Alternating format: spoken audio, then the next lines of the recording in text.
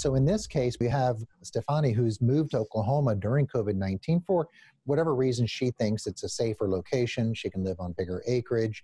But what's happening is her ex, Gavin Rossdale, is not getting the kind of custody he really, really wanted and is really ordered.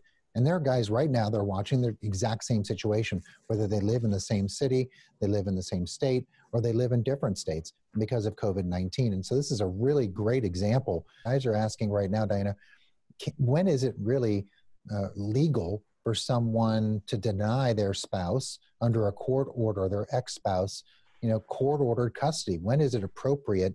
And really, what can they do to enforce their rights?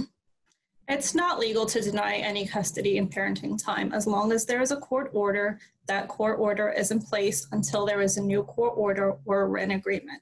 So at this point, she can't and she shouldn't be denying them any custody or parenting time. What I would suggest for any clients that are going through the same thing is to immediately file a motion with the court.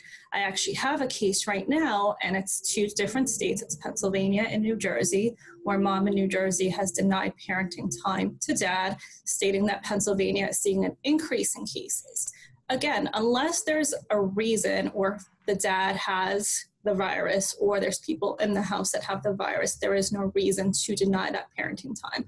And what I've seen courts be very, very strict with that, saying, unless there's an actual reason, unless it's in the best interest of the children not to see the parents, this is not the time to be taking away parenting time. In fact, I've had a judge state that, especially in New Jersey, one of the only stay-at-home executive orders is that you can go see immediate family members, and they are considering children to be immediate family members.